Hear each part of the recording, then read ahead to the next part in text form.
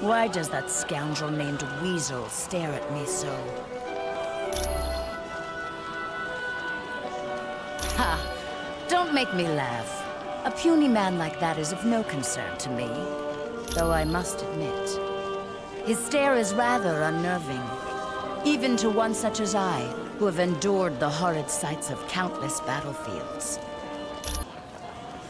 Sit and drink with me. Oh, isn't that Valkyrie something? Maybe I should, you know, go over there and introduce myself. Hey, could you, go talk to Valkyrie and, you know, see if she's interested in getting to know me a little better? Oh, please. If there's one thing I know, it's women. I've got like a sixth sense, and I'm thinking Valkyrie's got her eye on me. Your friend Weasel continues to stare at me. Interested. Romantically? Please. I just ate. This is absurd. How could a toad like that even think he is worthy of the affections of the great Valkyrie?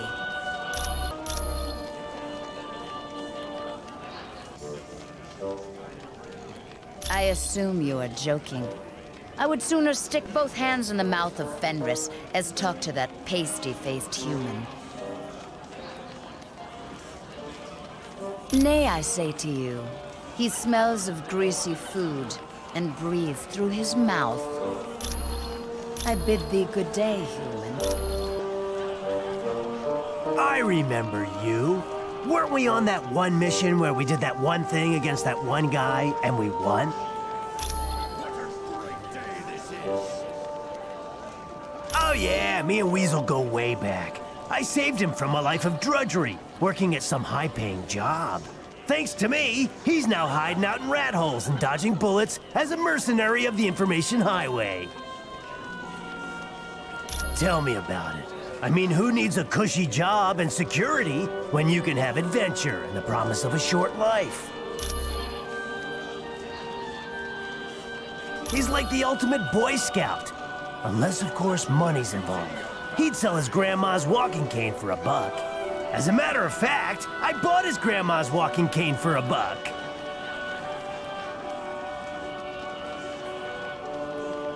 Oh yeah, 100%. Maybe. A bit.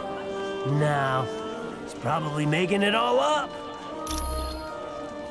Ooh. Wanna hear me play the 1812 Overture with my armpit?